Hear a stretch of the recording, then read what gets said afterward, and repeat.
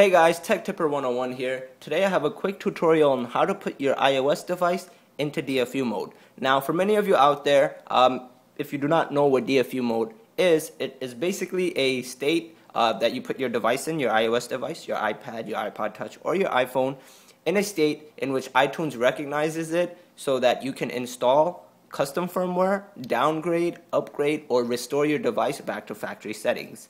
Now, this is different than just connecting your device into iTunes and just clicking restore or update, because that does it automatically from Apple's end. In DFU mode, you can manually select which version you want to put your iPhone or iPod Touch or iPad into. And DFU mode is basically a necessity to know how to do if you're going to jailbreak, because the jailbreak takes the DFU mode as its base to install all this like code and hack your device. So for the most recent jailbreak, however, you don't need to put it in DFU mode, but if you're using Red Snow or trying to install custom firmware or any of that type of stuff, you really need to know how to enter DFU mode. But it's really simple, and most people just get hung up on the timing of it.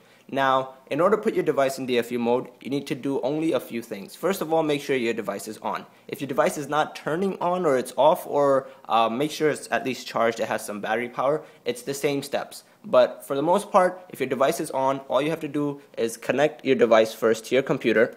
Make sure you have iTunes running. Also, if this is the first time you're connecting the device you're going to put into DFU mode to a certain computer that's not yours, just wait for the computer to install the drivers and stuff. Because many times, in my case, I had to put my iPhone in DFU mode and I wasn't in my computer, and the computer I was using was in school, so that school didn't usually have an iPhone associated with, so you have to wait for it to install drivers, which takes like 2 seconds.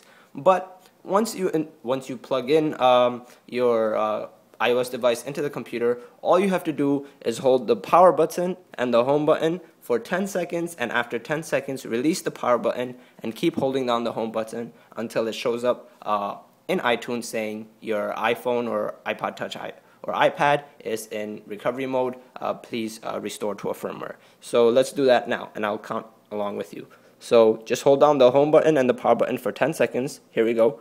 1, 2, 3, 4, 5, 6, 7, 8, 9, 10. 1, 2, 3, 4, 5, 6, 7, 8, 9. And that only took around 19 seconds.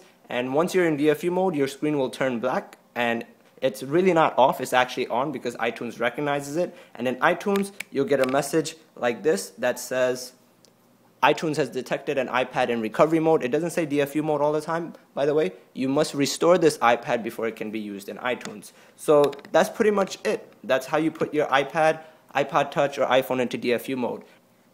Now, in order to get out of DFU mode is even much more simpler. All you have to do is hold down the power button and home button for 10 seconds and then let go, and it will reboot by itself. So here we go. 1, 2, 3, 4, 5, 6, 7, 8, 9, 10. And that's it. Your iOS device should turn on. There you go. You see it rebooting back up, and you should be at the home screen. So thank you guys for watching. Stay tuned for more tutorials, more helpful tips, and more guides coming soon in the future. And if you have any questions, comments, or requests for how to do videos, please leave them in the comments below. Thank you guys once again. Stay tuned.